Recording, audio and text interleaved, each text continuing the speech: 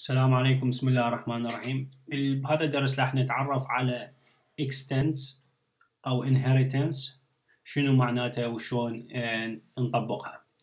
مثل ما تلاحظ أني ضفت بعد كلاسين، كلاس واحد سميته third class اللي هو هذا، وكلاس آخر سميته the class. الآن هسه شنو عندي؟ بس من البداية عندي هذا هو الكلاس اللي بيه المين فانكشن، زين، اللي هو منا قلنا يمدي الكود مالتنا ينطلق، يصير شغال من هنا ينطلق. عندي الكود الثاني مثلا ما نلاحظ كل شيء ما بيه، هذا sec كلاس مختصر second كلاس. third كلاس ايضا كل شيء ما بيه، بس عندي the class بفانكشن بميثودز اثنين او فانكشنز ميثودز اثنين، اللي هي ميثود واحده name واحده print me. الان راح شنو نسوي؟ حنخلي هذا الكلاس الثيرد كلاس والسكند كلاس، يعني السكند كلاس حنخليه extends the class حتى نشوف شنو التأثير مالته. شلون نسوي هالشكل؟ نجي نكتب هنا وين عرفنا الكلاس، نجي هنا space extends the class هنا سوينا له extends. نفس الشيء هذا ايضا هم حنسوي له extends the class. هسه عندي صار اسوي طبعا سيف. هذني الكلاسات الاثنين، السكند يعني السكند كلاس والثيرد كلاس extends the class. هسه نروح الى المين ميثود بالكلاس مالتنا الاساسي خلينا نقول، ونسوي objects sec class class اللي خلينا نسوي sc يساوي لنا new sec class. مجرد نسوي object من عنده. الآن نسوي object من الثيرد كلاس اللي هو third class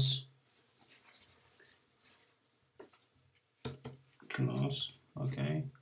نكتب مثلا تي سي ويساوي new third class.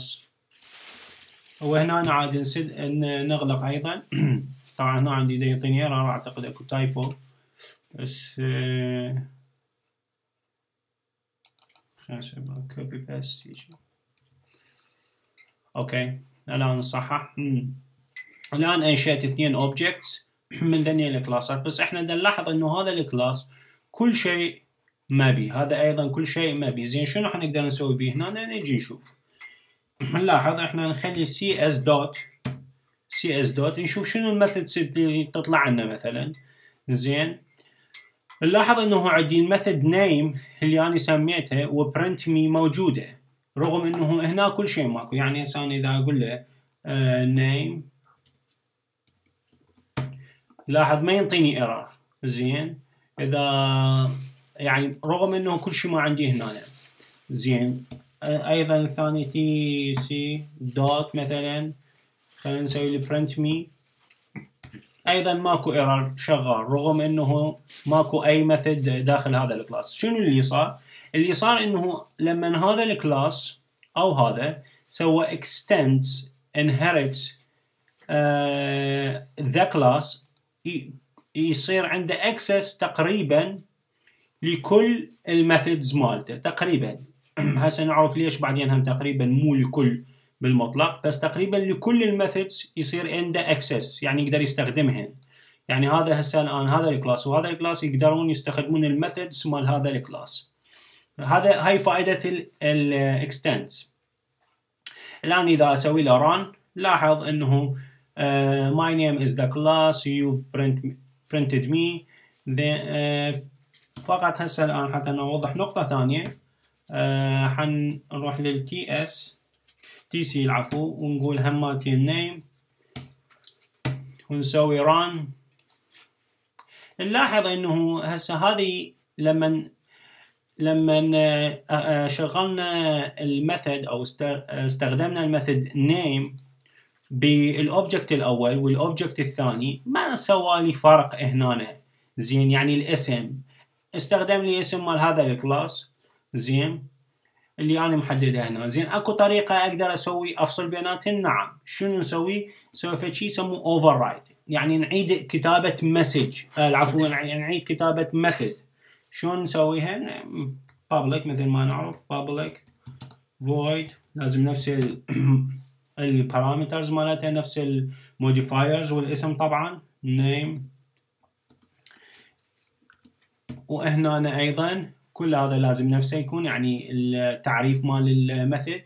هنا عاد حنغير، نقول مثلا system dot out dot print. هنا نجي شو نقول؟ مثلا نقول هذا الاسم، نقول شنو احنا نكمله؟ my name is، وين احنا sec class. زين نسوي له copy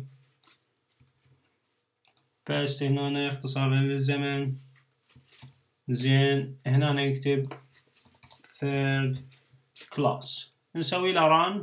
طبعا لازم نسوي له save اول، نسوي له run. لاحظ بس خلينا نخليه print line حتى ينزل سطر، حتى نشوف شنو صار. print line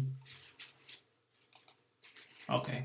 لاحظ الان شنو صار عندي؟ صار عندي my name is a class، my name is third class، بعدين print me اللي هي ما غيرناها. فاذا هذا فائده extends. وايضا شلون نسوي override لميثود من نسوي extends class من class لكلاس.